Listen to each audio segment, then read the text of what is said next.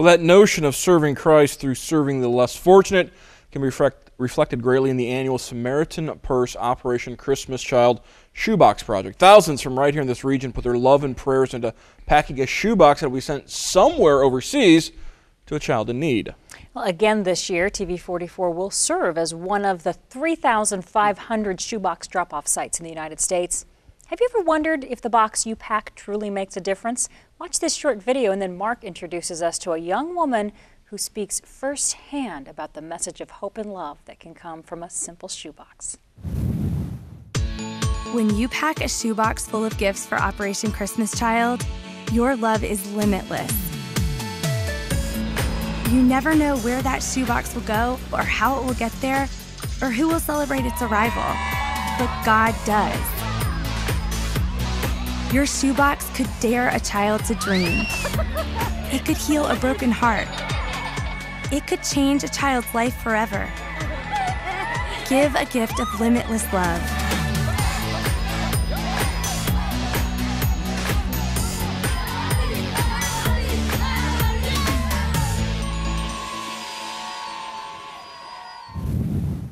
Well, it is almost that time of the year once again for Operation Christmas Child, and we are joined now by Todd Edwards, the regional manager for Operation Christmas Child, and Irina Creek, who was one of the recipients of that limitless love, a shoebox that you received many years ago. And it's kind of an amazing story how a simple shoebox with a couple of simple items really turned your life around. That's right. So you were 11 years old? I was actually 10 years old while I was living in an orphanage in Russia. And, you know, people throw things in these shoe boxes and maybe not even realizing how much an impact a simple hair clip or a pencil sharpener can make on someone's life. That's right. It was one of my favorite items was a pencil sharpener because it was in the shape of a dinosaur. I thought it was so interesting. Never seen anything like it. And of course, through that shoebox, you found about the love of Jesus Christ. That's right. Missionaries brought these gifts saying that it represents the gift of Jesus. And so began my relationship with the Lord with a simple shoebox. And Todd, while Irina's story is unique to her, it's a similar story you hear all the time from Operation Christmas Child. Actually, we do. I mean, when you think of the over 113 million shoeboxes that have been distributed in 130 countries around the world, her story is unique to her, but this story is reoccurring all around the world. So phenomenal.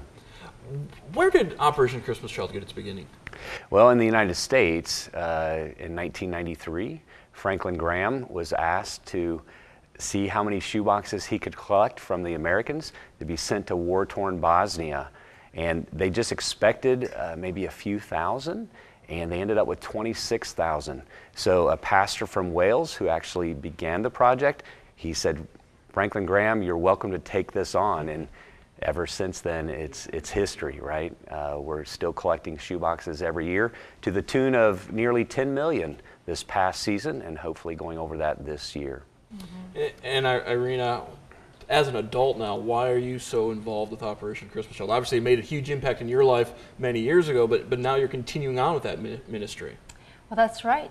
The need is great for hope around the world, and I now have this hope. But the fact is, my orphanage is still filled with 150 kids. And around the world, people just don't know that they can be adopted by this Lord and Savior. So it's our responsibility to share, and Operation Christmas Child is one way we can do that, and personally it impacted me very much, so it's my joy to share. As you tell people your story, do you get surprised reactions from folks when they hear how the shoebox made a difference in your life? Yes, actually there are people who have packed a shoebox for many years, and I think it's a good reminder that yes, they are going to children, and God is doing incredible things with the shoebox.